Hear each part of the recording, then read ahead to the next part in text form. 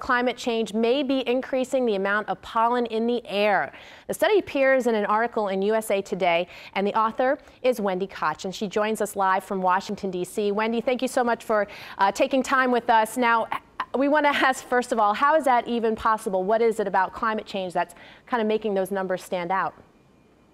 Right, good question, and it does seem a little bit surprising, in fact, but what's involved here is carbon dioxide. This is a heat-trapping greenhouse gas, and the more carbon dioxide we release into the environment when we drive our cars or use fossil fuels, the more plants generally grow and the more pollen they produce. All right, so the next big question is, all right, it may be more intense. What about the length? It feels like an endless season already for sufferers. Is it going to lengthen the allergy season?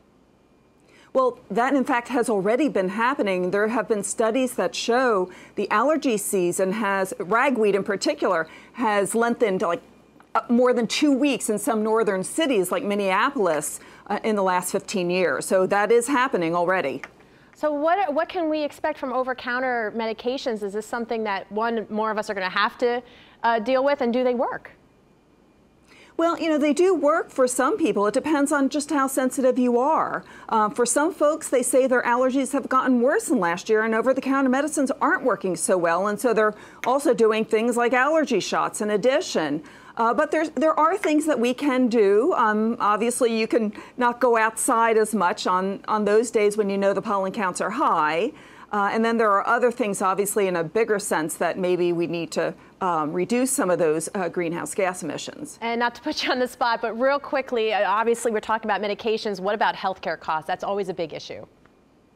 Well, absolutely. There's doctors definitely expect there will be an increase in healthcare costs.